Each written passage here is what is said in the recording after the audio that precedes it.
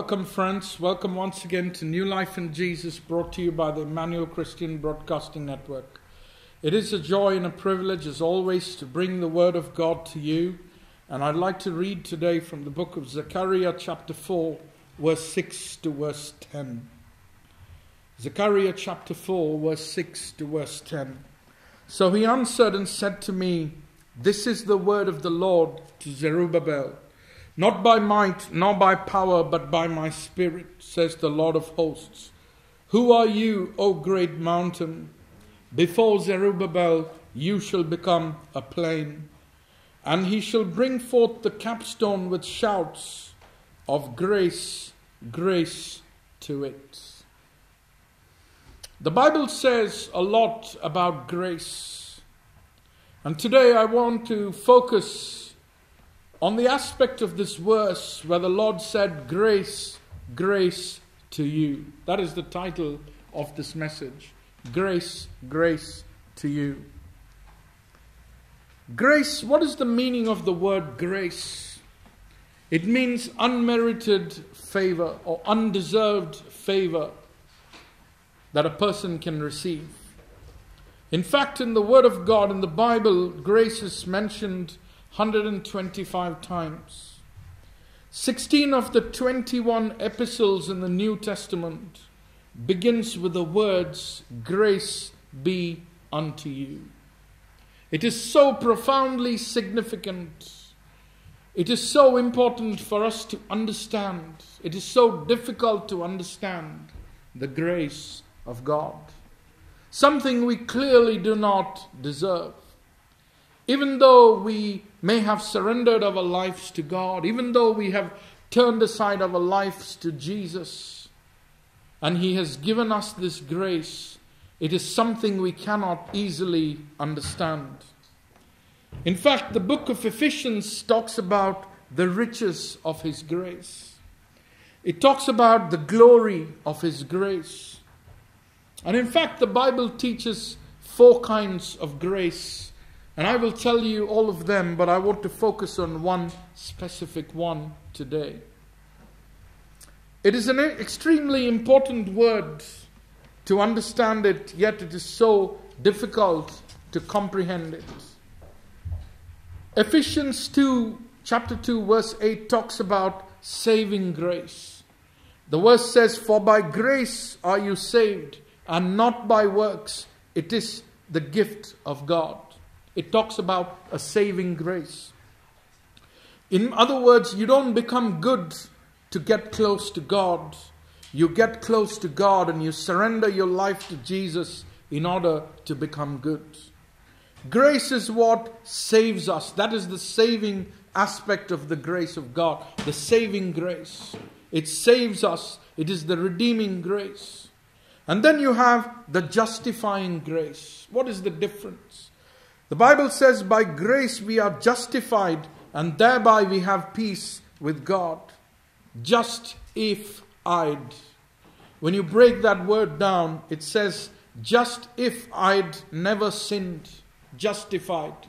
Just if I had never sinned. It brings us to that place of standing with God. Just as if I had never sinned.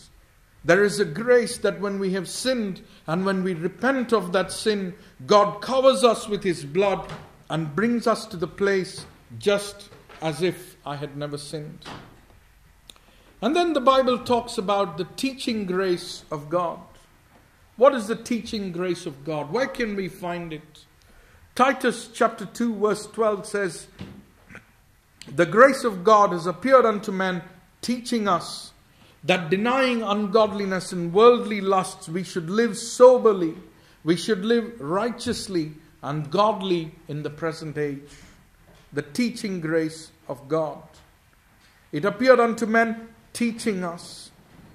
When grace comes, it begins to teach us to begin to live and desire a holy and a consecrated life. If what we have today in our lives, my brother, my sister, is not making us want to be more like Jesus, then it would only be a mere religion. If we are not constantly being transformed every day to be more like Jesus, In fact, Smith Wigglesworth said, if we are not progressing every day, then it means we are backsliding in some area of our lives. The teaching grace of God will change us. It will transform us. It will give us the power to walk away from what we used to be to what God wants us to be. My brother, my sister, as you're watching, God wants you to be someone according to His will. And the teaching grace will take us into that place where God wants us to be, away from what we want to be ourselves. That is the teaching grace of God. It was admonishing the people. It constantly renews the people. It constantly teaches the people to live soberly, righteously, and godly. The teaching grace of God.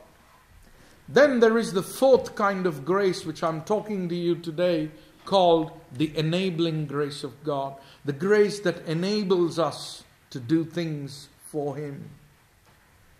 Paul said 3 times, I asked God to remove the thorn in my flesh. And 3 times God said to me, my grace is sufficient for you.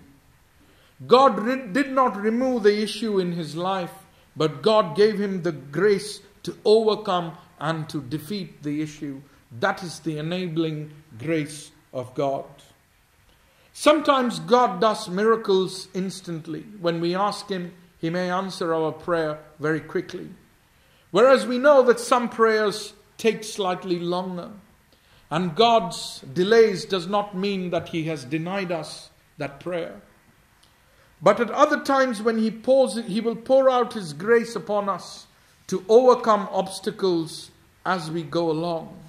And that is the enabling grace of God that we find in this portion of Zechariah chapter 4.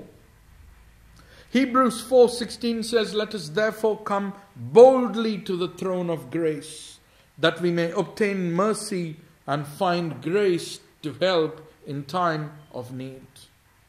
The enabling grace of God, my brother, my sister, will help us to defeat mountains.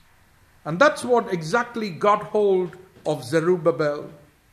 What was going on in this place, in Israel, in this chapter? When Zerubbabel went back to rebuild the walls of the city, we find that he begins with the temple. He goes first into the house of God. He didn't start with his house. He started with the house of God and laid the foundation by the grace of God. And we find here, the Bible says something interesting. It says, it was almost like instantly a mountain came up before him, spiritually speaking. And he starts having a conversation with these mountains. My brother, my sister, when we know Jesus as our personal Savior, we need to start having conversations with mountains. We need to tell the mountain according to the Word of God. Like the song we sing, go tell it to the mountain. We need to tell the mountain and stand strong in faith. So suddenly this mountain springs up and Zerubbabel says, who are you, O great mountain?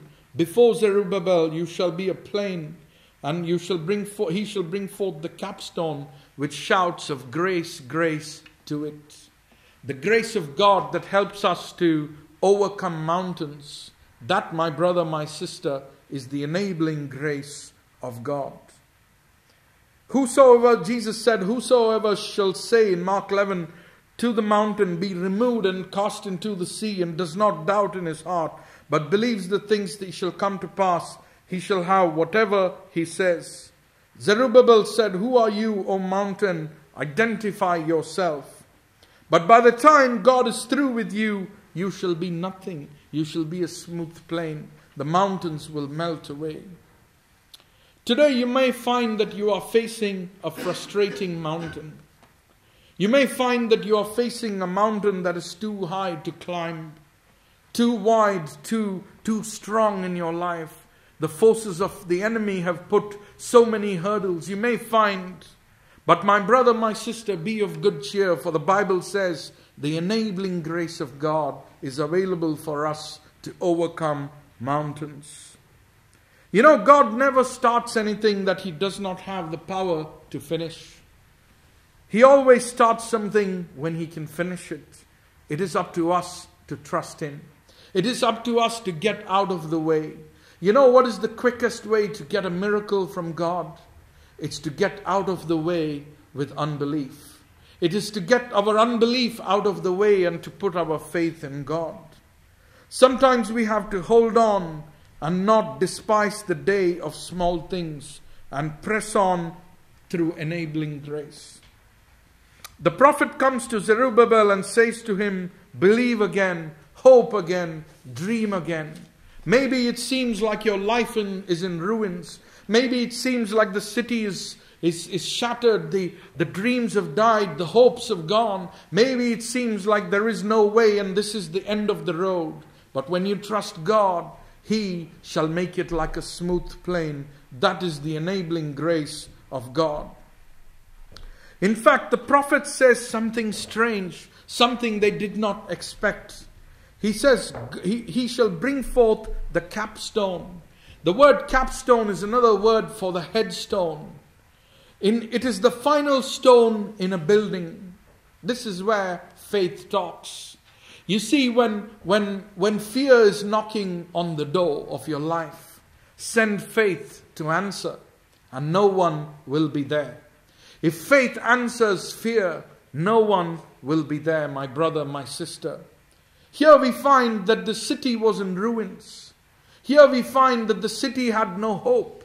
Here we find that the mountain was so big. Yet the word of the Lord says is, go and bring forth the capstone. What is the capstone? We have to understand this to know this, what he's talking about. The capstone is the headstone. Anytime a building is built, when it is dedicated unto the Lord or whoever the person they're dedicating it into, it'll have a headstone. And that'll be like a plaque. It'll say, this day this building has been dedicated and open to the public, or whatever that the building has been dedicated to.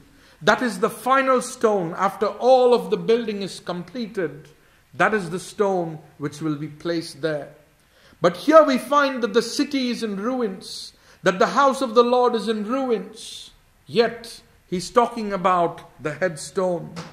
The headstone, the cornerstone of our lives. I get excited when I hear the word about the headstone. And all, you find that the headstone is something that you place after the building is finished. And all this prophet has is a foundation with problems on the outside, problems on the inside. He is frustrated. Nothing was happening for 16 long years. And the prophet says, go and get the headstone, put it on the building site and say, grace, grace to it. The enabling grace of God. What a marvelous work it is. In a place which is ruined, in a place where there is no hope, in a place where there is utter destruction, he speaks a word of the Lord and puts the headstone. My brother, my sister, do you have the headstone over your defeats? Do you have the headstone over your circumstances? The headstone represents Jesus Christ. He is the stone the builders rejected, the Bible says. He is the stone that cried out on the cross, it is finished, the word of God says. If God started it, He will finish it. That is the enabling grace of God. The headstone of our lives, Jesus Christ, and His plan of redemption was before the foundations of the world. What does that mean? That is profound. Even before you and I were born, even before you and I were formed in our mother's womb, even before all of that, He said, grace, grace to it. He gave us this grace even before we were formed, even before this world was formed, the Bible says. The headstone of our lives. Without Jesus Christ, we cannot move anywhere. Without Him and being the hope of our souls, we cannot speak into the ruins. An enabling grace will come from the headstone of our life into our situation. We can level every mountain with the enabling grace that comes upon us. He didn't whisper grace. Notice what happens. He says, shout grace. He didn't whisper. He says shout, and it wasn't once, he said it twice. Grace, grace. When he started shouting grace, miracles began to happen. God made a way for the temple to be built. You will not be able to defeat the mountain in your life. And it may feel as though there is no way. But when you have the enabling grace and you have the headstone, when you have Jesus as Lord of your life and you say, shout to the mountain, God will move and nothing will be impossible with God. You know, we have to learn to be grace shouters, a people who shout grace. He is able to do, the Bible says He is able to do exceedingly above all that we can ask or think. And today, if you face mountains of discouragement, if you face mountains of sickness, if you face mountains of strife and difficulties and trials and temptations, all you and I have to do is to take the headstone of our lives, Jesus Christ, and shout grace, grace into our situation. It is an affirmation of our faith in God. It is a confirmation of our trust in God. It is our confirmation of our hope in God. Grace, grace to it. And the great spiritual metaphor or the understanding in this whole scripture of Zechariah chapter 4 is that you may be in the valley, you may be in the ruins, you may be feeling hopeless, you may be feeling that there is no circumstance where you can find a way out, and your natural mind might not show you any solutions. And that is how Zerubbabel was. It was in ruins, but the Lord started with the capstone, the chief cornerstone, the headstone which the builders rejected. My brother, my sister, today I invite you to welcome the Lord Jesus Christ as Lord and Savior of your life. To make Him the headstone, to make Him the capstone, to taste of this enabling grace. You know, nothing you and I can do can get this grace of God. It's not something we can earn. If it is something we can earn, it is not called the grace of God. The grace of God is free, it is abundant, but it is for a limited time only.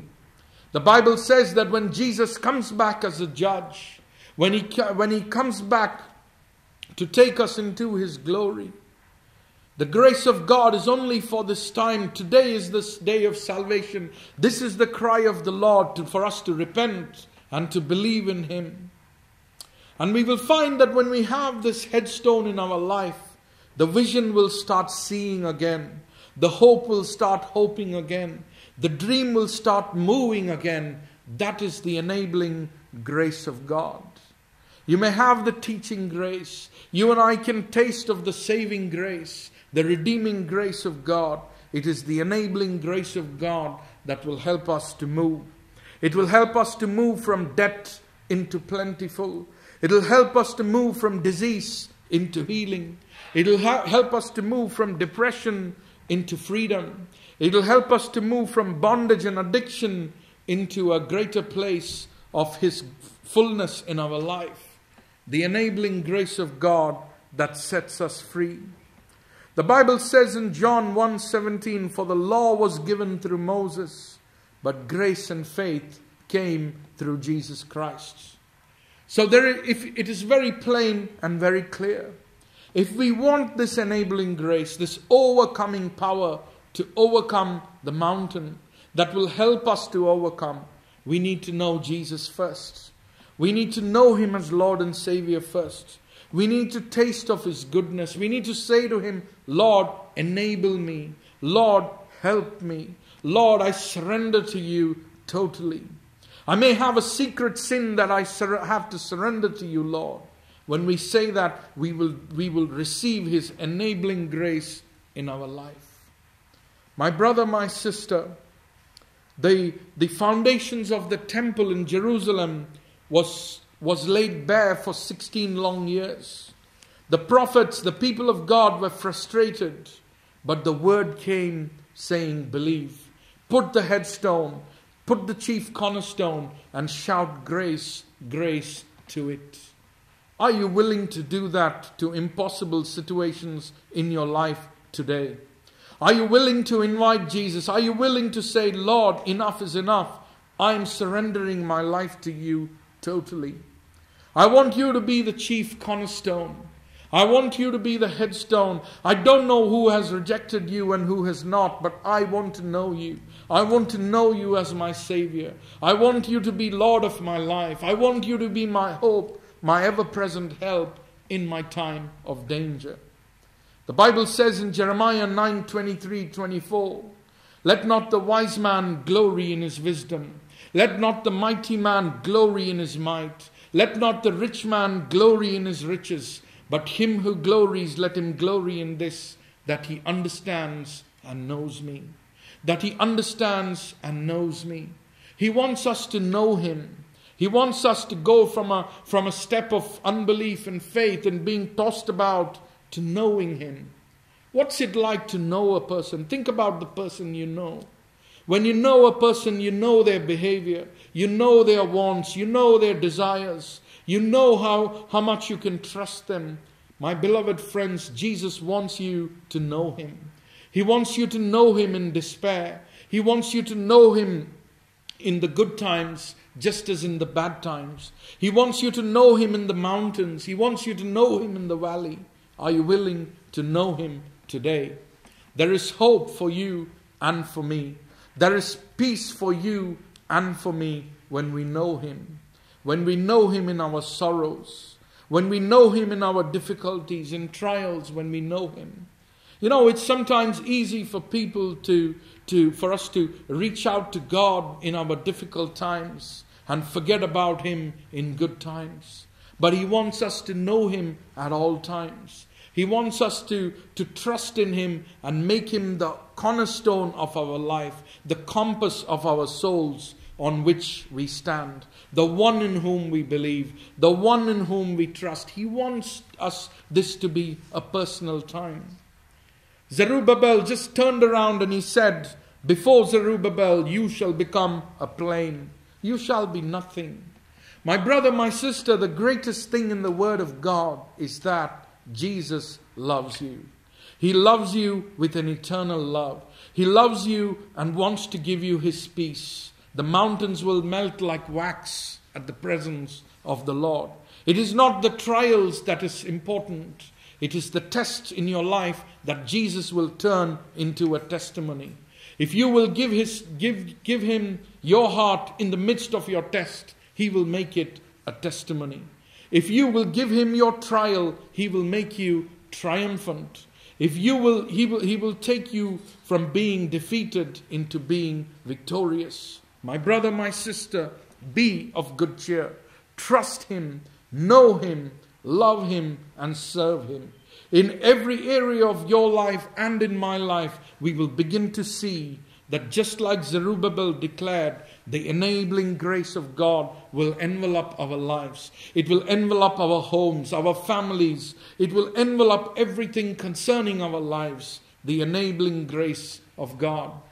God doesn't have to do it the way the world does it. He doesn't have to open doors the way the world does it. If one door is shut, he will create another door. If one way is lost, he will make another way. He is the burden bearer of our souls. He is the way maker of our lives. The Bible refers to him as the one who opens doors. The Bible refers to him as the fourth man in the fire, as the Lion of Judah. It refers to him as the bright and morning star. How will it be, my brother, my sister, if we do not know this God? How will it be if we do not know this Savior? I invite you today. I challenge you today. You don't have to say any long prayers. You don't have to do any big pilgrimages. All you have to say is, Lord Jesus, I want this enabling grace in my life.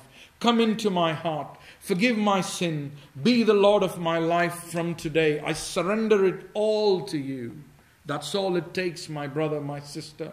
And I challenge you, your life will never be the same again. Mountains will melt. Trials will move away. In everything, you will be able to say, grace, grace to it. So this time as we pray, I invite those who do not know the Lord as their personal Savior to open their hearts and to invite him. Let us pray. Lord, our loving Heavenly Father, this evening, this day, we thank you. We thank you today that your grace is upon our lives. And we can say grace, grace unto it. For those of us, Lord, who are considering to opening our hearts to you, help us, Lord. We open our hearts to you. We rejoice in you, knowing that heaven rejoices as people are giving their lives to you, Lord. Lord, wherever we are watching on the internet, on the TV, wherever, Lord, in our homes, wherever we are, help us to have this enabling grace. Help us to surrender, open our hearts. Thank you for healing and delivering us at this time. In Jesus' name, I ask and pray. Amen.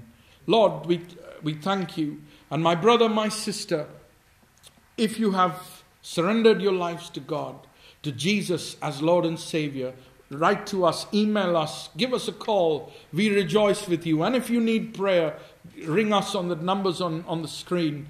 Till we meet again next time on New Life in Jesus, God bless you and keep you.